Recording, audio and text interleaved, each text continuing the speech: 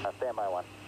What we've been told is that the 6 crew members will be allowed to get out of the shuttle as soon as all the configuration checks, in other words, all the switches are put in the right aspect. Situation with main engine number 3, the high-pressure oxidizer turbo pump. The specifics are still unclear. That information is coming into the firing room, and we anticipate to have that information available shortly. Let me tell you a little bit while we wait for more information on this, how the shuttle propulsion system works. You see those 3 big engines there at the bottom of the space shuttle. They provide the main power to get the shuttle into orbit. You can see steam coming out of one, the one that was closest to the camera there a minute ago. Those 3 engines operate through a mixture of liquid hydrogen and liquid oxygen. They join together down there in that chamber that you saw. They're ignited by an electrical spark. They explode, and that provides most of the power for the shuttle. There is no indication of any hazardous vapors or any flammable situation at the pad. The crew is reporting safe. The vehicle is reporting safe.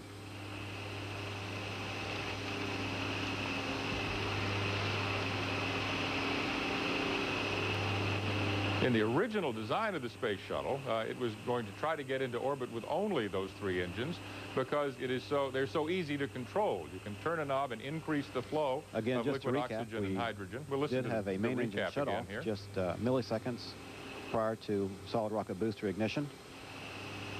The shutoff was caused by the ground launch sequencer cutting off as a result of apparent misinformation being received from one of thousands of sources of information. In this particular case, the data seems to be coming from the main engine number 3 high-pressure oxidizer turbo pump, that something went wrong within that turbo pump. We're not sure exactly what, but it did cause the main engines to cut off.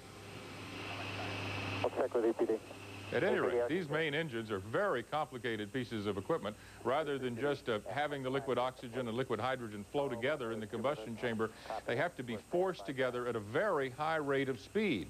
So NASA made a decision to put in turbo pumps that increase the force and the pressure on the liquid oxygen and liquid hydrogen stored in that huge red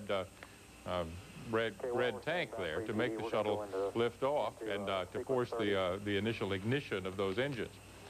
And what we're going to do now is take a brief break, but what we'll do is we'll continue to stay here. I'll continue to monitor this. As soon as the astronauts begin to come out, I imagine we'll be able to show you those pictures, and we'll let you know that they are safe as soon as we know that for ourselves for sure. So we urge you to stay tuned to CNN and CNN International, because we'll continue our coverage of this situation, which was potentially dangerous, and I won't be satisfied until we see those astronauts out there and away from Launch Pad 39A. CNN News will continue in just a moment. Stay with us. LTC's sequencer. 6 astronauts and the world's most sophisticated radar on board. And Florida's governor wants help from Washington right now as more Cuban refugees are setting their sights and cells on Florida. This is Daybreak on CNN. News to start your day with Bob Kane and Andrea Arsenault. The Space Shuttle Endeavour stalls on the launch pad 1 second before plan to lift off. CNN's John Holloman is here with the latest. John. Andrea, good morning. A remarkable and dramatic moment in the final seconds of the countdown for Space Shuttle Endeavour. It was supposed to lift off about 15 minutes ago now. Let me first show you the picture of the final seconds of the countdown. You can see what NASA managers with shocked looks on their faces were looking at in the final 1 second of the countdown. Personnel perform subsystem recycle operations. We have 3 main engines running. 3, 2, 1, and have main engine cut off. GLS safing is in progress. GLS safing is in progress. Path 101, BFS motor to 102, LDB shows 1. Headed to USB, perform RSLS abort. GLS safing is in progress. Copy, launch team, that's page 909. We have a cutoff of the main engines. The countdown clock has stopped. CDR, perform BFS safing. So, you saw that if you were watching our live coverage just a few minutes ago. CNN's Paul Karen is on the phone with us now live from the Kennedy Space Center.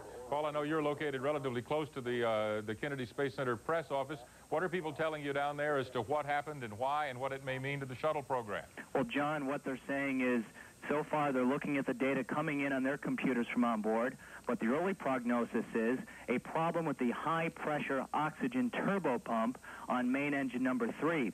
And, John, as you probably know, anytime you have a start above the engines and a sudden shutdown on the launch pad, it will cause a 10-day to 2-week delay in this shuttle launch, which will affect the next shuttle launch, which was scheduled originally to take off in 3 weeks.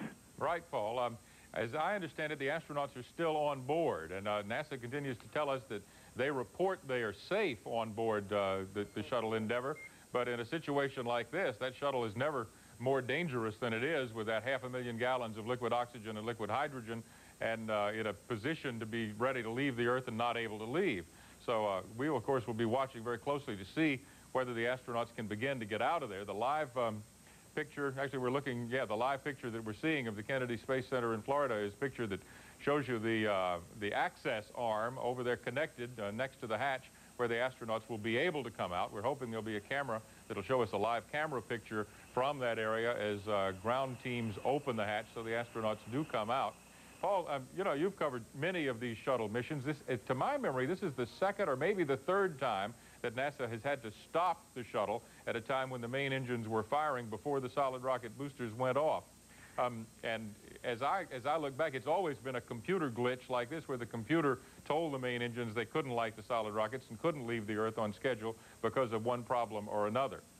Yes, and in fact, if my memory serves correct, the last time this happened was probably about a year ago. And as you said, it's a rarity for the national engineers to have to deal with something like this. 1 second to lift off, shut off of all the main engines. Yeah, I'm told that NASA is prepared to hold a news conference as soon as they know what happened exactly. And CNN, for our viewers here and around the world, will be carrying that live so we can know what happened at this very unusual and very, to my way of thinking, scary incident. Yes, and it's going to take a while, I think, for them to hold that press conference. They're still looking for the data. The astronauts themselves are safe up in the main cabin. They're continuing to talk to them on their two-way radios, making sure that that's the case. There's 6 astronauts aboard, all men on this particular mission.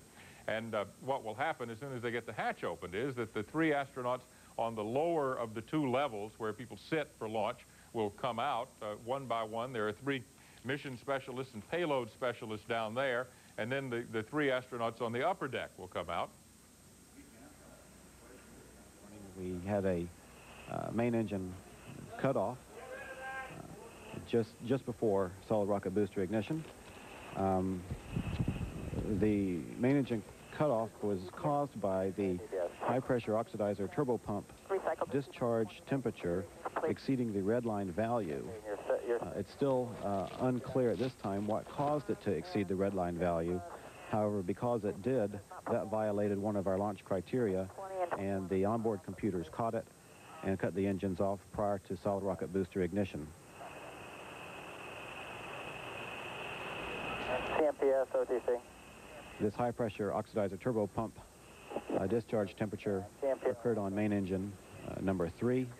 Yeah, are you guys ready in a position? After all 3 engines had been ignited.